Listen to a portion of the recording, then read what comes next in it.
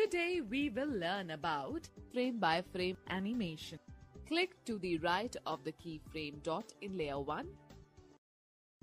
The animation will begin from this particular frame. Now click on the second frame in the timeline.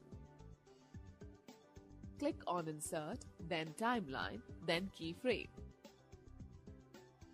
This will insert a keyframe in frame 2 with a copy of the star. Using the selection tool, make a slight change in the position of the star towards right side of the stage.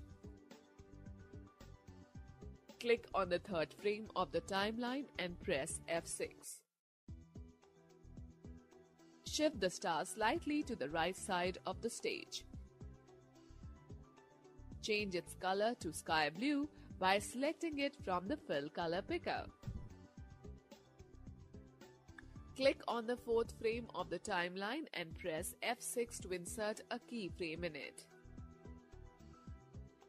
Shift the star towards right and change its color to yellow.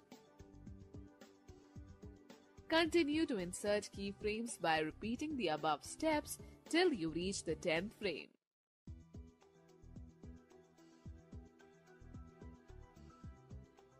Preview the animation by clicking on Control, then go to Test Movie.